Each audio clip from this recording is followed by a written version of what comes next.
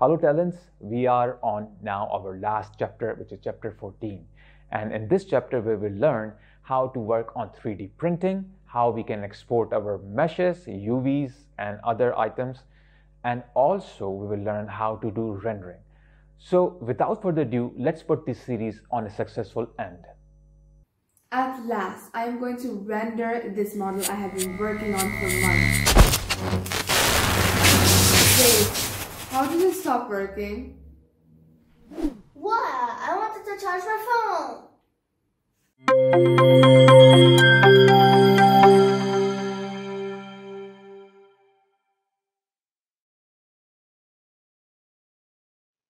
We'll start our new chapter right now, and this chapter is about 3D printing, rendering, and exporting in ZBrush.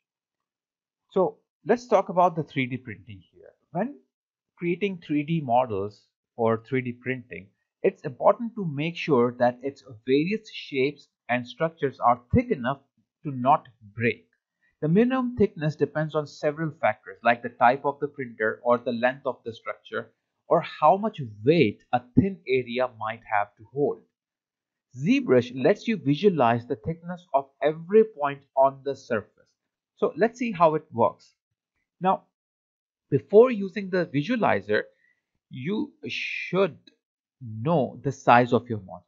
You should know that it's the correct size. So for what units that you are printing out, all those things. So like the size is correct, the units are correct, and everything. Now, there's lots of ways to deal with the scale in ZBrush, and it's a big topic beyond the scope of this video. So I might not cover all the whole thing here, but let's say we got the scale worked out for this model. For example, if I will go here in our geometry, and here I have the size, and this is my scale, and I am happy with this size. So this is already decided. So in order to do the visualization over here, let's come down to the polypaint option here. Now inside the polypaint option, you will see we have different options, and one of the options that I'm looking over that we should be looking over here is called paint from thickness, which is here. Now paint from thickness, what it will do is that it is going to paint the model with colors depending on how thick it is in a various areas. Now this process might take longer or shorter time depending on how many polygons are there on the model at any particular moment. So there is a subdivision on this model here, and which I think is fine. So you can see that it is like a fairly simple model, okay, and there are some like subdivision level here, but not a lot of polygons are there are on that, so not so many points. So it's fairly like a simple model as in short. Now, depending on the type of the printer you're sending it to, and depending on the materials and all kinds of factors, there might a different minimum and maximum thickness that you might want to use. So now let's say for the sake of argument that I'm sending this one to a normal printer, which might be using a minimum thickness of 0.2 millimeters and the maximum thickness of 0.3 millimeters. So this is for maximum structural integrity. So for minimum 0.2, okay, and just for the maximum 0.3. So this is our preferred thickness. So if I will go here, I have to define 0.2. Okay, I can write here 0.2. It's already 0.2. This is 0.3. It is already 0.3. So they both are actually set up already. Now what I will do here is that I will go ahead and press this thickness from thickness now. So simply you can see here what this did is everything that is blue is totally safe. You can see there is a blue area, and that blue area is totally safe. Everything that is red, as you can see over here at some parts, that means this area is not safe. It is below our zero point 0.2 millimeters range, and color which are between like 2.2 and zero point 0.3 are some other colors like green, yellow, or those kind of things. Now with 3D printing, some very small structures that don't stick out, you can see here at this part, okay, they are still safe. Even if they are red, they are still safe. So because they are not sticking too much out, so they are just fine. However, if you will notice the ears over here, okay, the ears are, they are really sticking out far out in the space, so they are going to be very fragile. So they might break up. This area might break up while printing. So we have to think about this, because first of all, this is sticking out too much. This is not sticking out even if we will leave it as it is right now. So that will be fine. But you have to worry about these areas. But we will work on all of this at the same time. So let's also quickly look at how we can use this visualization to fix up these areas. So we are going to use the feature that we used previously in this course under the masking. If you will go, okay, so let's go to the masking, and inside the masking we have mask by color. So we will go to the mask by color here. Now in the mask by color, we can you can just choose mask by the poly paint, okay, and sorry, not mask by is it, what did I press before? Yeah, I was about to click on mask by poly paint. Sorry, mask by poly paint, you have to click on it and then you will get this option, and you can see that you have the whole thing on your screen. Now what we need to do here is that we just need to bring up these red color on and mask these red color. So just it is already loaded. So let's take this one, bring it on your red color. So you can see the red color are perfectly masked. Let's see if we can increase the tolerance or decrease the tolerance. What to do? I think it is fine as 30. It's okay. Now I'll press OK here, and you can see that it is already masked here. Now once this is masked, so I want to work on this area, so that means this should not be masked.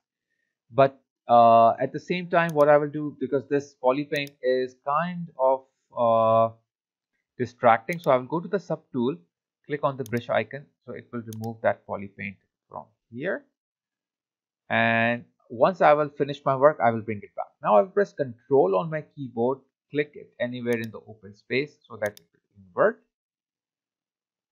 Okay, so from here I might want to use the inflate brush by hitting B on my keyboard, okay, and I and then N, and I will got my inflate brush over here. Now what does the inflate brush will do? It will give me it's kind of puffing, it will kind of like puff out these details. It's a puffing effect it will give me, which will give some thickness. Okay, so I will just go to the ears and start applying this here. Okay, so you can see that it is like puffing this out. Okay, let me undo this. No, it's fine because I thought my symmetry is off. So symmetry is on, so I don't have to undo this. And I will give this area some thickness as well.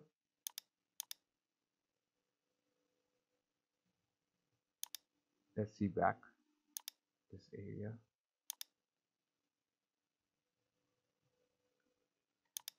And I can smooth some area also if it creates weird artifacts there. Now one thing I really want to do here is a bit smoothing, not too much. And this area also I can add a, even though I don't need here, but let's apply a bit of a thickness with some smoothness, just so we can see how we can remove that wall thickness sort of thing there.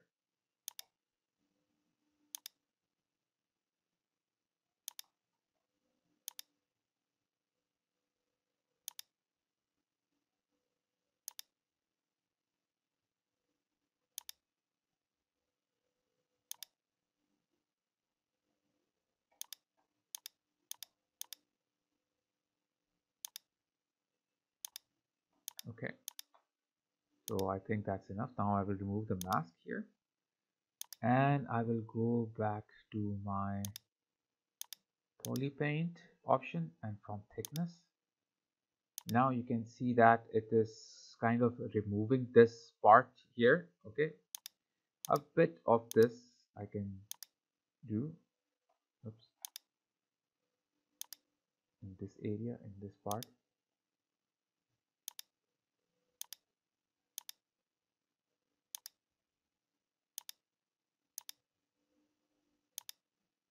And as I said before, it's okay to have some red amount here because this is not sticking out. Now from thickness, if I will apply, so you can see that it is reducing. So just keep on applying till you get everything, everything gets fine. Okay.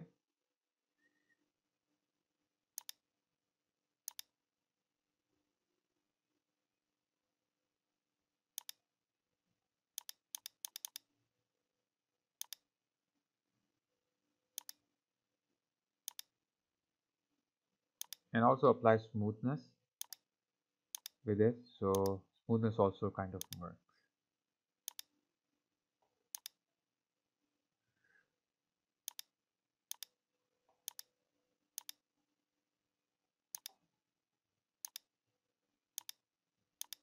Okay. So almost we are done. So I think this is not that critical. Okay.